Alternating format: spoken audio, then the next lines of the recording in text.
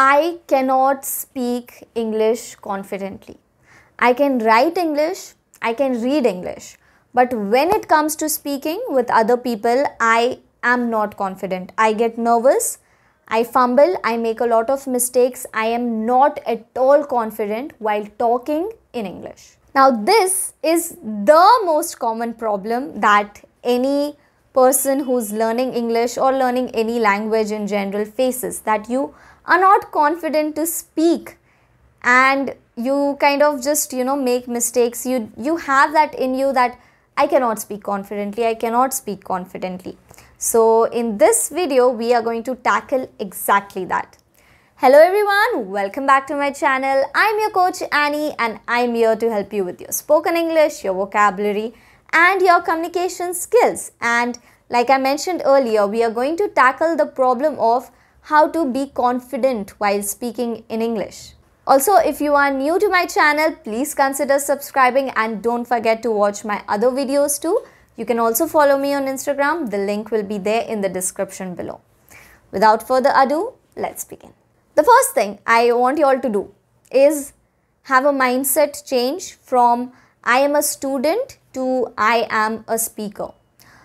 This is a very little change that you're going to make. Stop seeing yourself as a student who is learning English. Try to see yourself as somebody who is speaking English already, who is a person who speaks and uses the language regularly. It is a very little change, but what will happen is there will be a sense of confidence in you, because when you consider yourself a student, you always make mistakes. You always feel that I am not good enough, and that is why I am still a student, I am still learning. But when you have this little mindset change, it will really help you a lot. So instead of seeing yourself as a student, see yourself as a speaker. Of course, I'm not telling you to stop studying or stop learning or improving your English. Just try to see yourself as a person who is upgrading the skills as a speaker and not as a student. Secondly, I want you all to stop translating and think in English.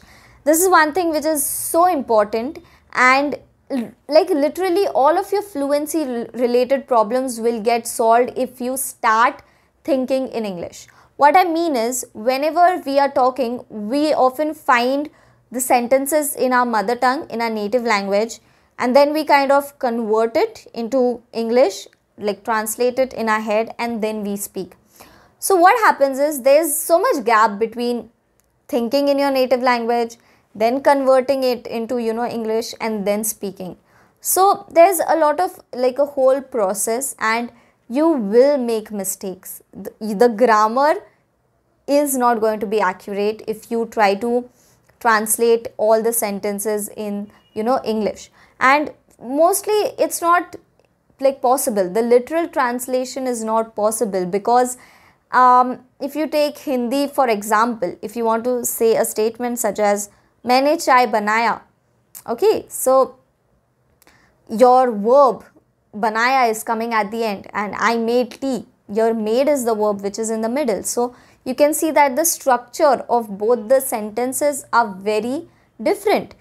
The structure of English language is very different to that of Hindi, Marathi or your native language. So literal translation, like if you translate word by word, that would be literally impossible and you will make mistakes. So try to think in English.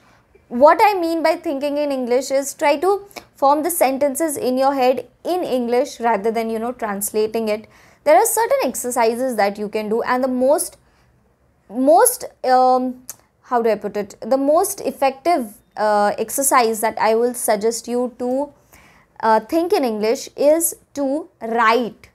Like, yes, write. When you write, you are directly kind of, your brain and your hands are in sync. You are writing, you're thinking and you're writing. So writing is a great exercise. Just pick any topic, just write about your day, start journaling, start thinking in English. And secondly, if you are doing anything that does not require your mental focus, for example, if you are cutting an onion, you can just narrate what you are doing. If you're going outside, if you're driving, like you can see you can just narrate whatever you see. There's traffic, there's, you know, potholes, there's crowd, I have seen the shop. Just try to narrate in your head whatever is happening right now. So that will also help you with, you know, thinking in English. Thinking in English is one thing that will really solve all of your, you know, fluency related problems. So make sure that you start thinking in English and please stop translating. Next important thing, create an artificial English surrounding. This is one thing that I talk about a lot. I vouch for this, to create an artificial English surrounding. Why are we learning English? What is the purpose of learning English? Why do we have to learn English? Of course, because that's not our first language. Of course, because we were not exposed to that language. We did not have the surrounding of that language. That is why we don't speak that language. We are not fluent in it. That's why we have to learn it, right? So you're going to tackle this problem by creating an artificial English surrounding. Whatever you do, do it in English. Try to consume the language every day. If you like to watch movies, watch it in English. If you like to listen to songs, listen to it in English. If you like to, you know, watch any kind of YouTube videos regarding any topic such as cooking, maybe fashion, anything, it should be in English. Try to create an artificial English surrounding around you. Try to read books, try to talk to people. Surrounding is something that is really very important. Your surrounding is the one thing that will help you to grow. If you have more exposure of the English language, and like we don't have it naturally, that is why we are learning it, right? So we have to make sure that we are exposed to the language and we create that artificial English surrounding so that we can become better at using the language, because the surrounding matters a lot. So if you can't find a natural surrounding, create one for yourself. Create it. The next tip, bear with me. All other English teachers might kind of disagree with me, but this is something I believe in, that don't focus too much on grammar. When you're focusing too much on grammar, you are going to make mistake. When you're thinking about every sentence, is this sentence grammatically correct, you are going to make mistakes. And let me tell you a secret, like you can learn English without grammar. Like you can speak English without learning the grammar. You just need to know how. And a little bit example, a little bit story about your childhood. When you were learning your mother tongue, nobody taught you the grammar. You just, by the surrounding you learned to talk, right? Nobody told you that this is how you talk, this is how you frame a sentence. You just started speaking by observing, right? And that is the same thing that you can do with the English language as well, or any language. You just have to dedicate yourself that much, which means that you need to consume so much content, to make sure that you are having that artificial surrounding. So don't focus too much on grammar. Don't focus on every sentence if it is grammatically correct, because that is one sure way of I don't know about speaking fluently, but that is one sure way of making mistakes when you talk. So this is the reason that we are often not confident, mostly because of grammar, because in our head we are always like, I am making incorrect sentences. Don't focus too much on grammar.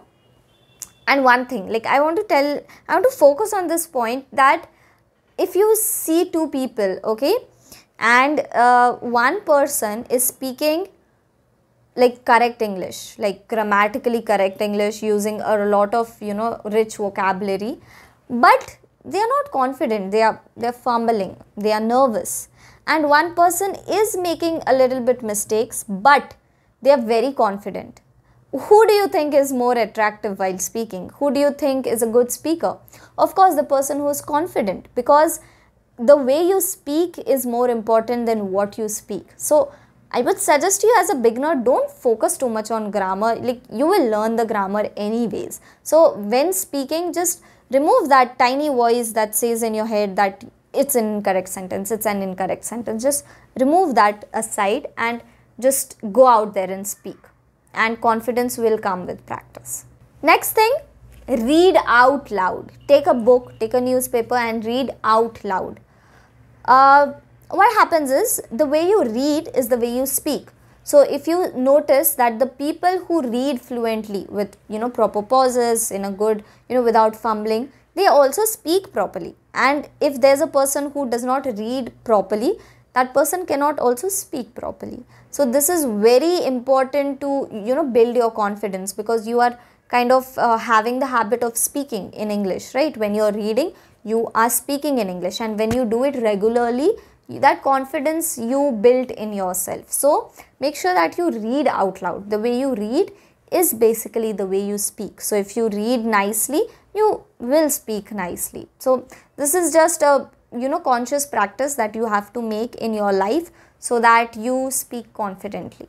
The next thing, control the way you speak. When you are speaking, think about the actual things that you need to control: your volume, your voice, your pace. To speak confidently, always make sure that you are out loud, like you speak loudly and you speak at a slower pace. Don't be in a rush to complete what you have to say, and always make sure that you maintain eye contact and speak loudly. When you speak in your mouth, when you speak slowly, it automatically creates an impression that you are not confident. But when you speak loudly, you face the person and you talk a bit like in a slow pace, like the speed should be slow, it automatically calms you down and you appear to be more confident. So control the way you speak. And the last and the most important thing is, fake it till you make it. Confidence is not something that can be achieved just like in a day. Confidence is not something that I can give it to you. Confidence is not something that I can teach you. Confidence comes from within. That's it. Like, that's the gist. Confidence comes from within. And there are so many situations where, you might not feel confident. You might feel, nervous, and you don't know why.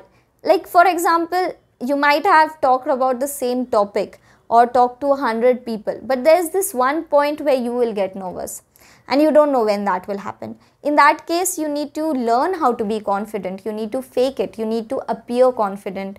And there's nothing wrong with faking confidence. In fact, there's no difference between a fake, confident person and a real confident person. You're just managing your appearance so that you are, you communicate properly, you are attractive and a good speaker.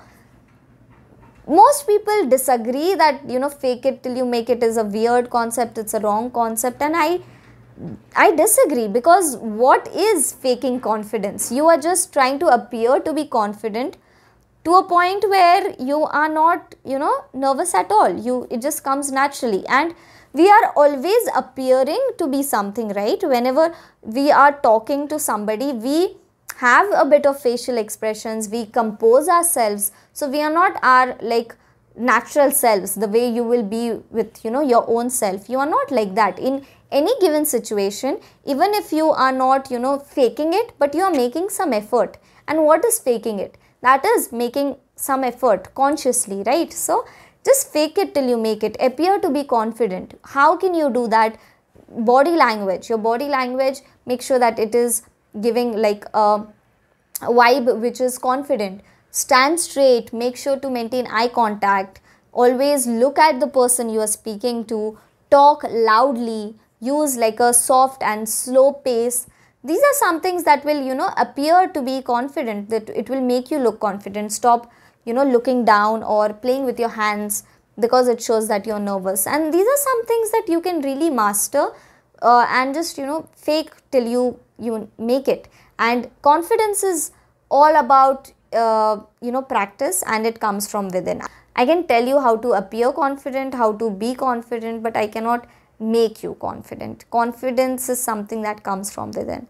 That's the thing about confidence. Sometimes it's there, sometimes it's not there, and in cases it's not there, you just fake it. Like, there's nothing wrong with it. And yeah, those were my tips to speak English confidently, to appear, at least to appear confident. And yeah, that was it for today's video. I hope you learned something from this, you enjoyed this, and send this to a friend who needs it. And if you like this video, please give me a thumbs up. It really helps me out. And Thank you so much for watching and I'll see you next time. Bye guys.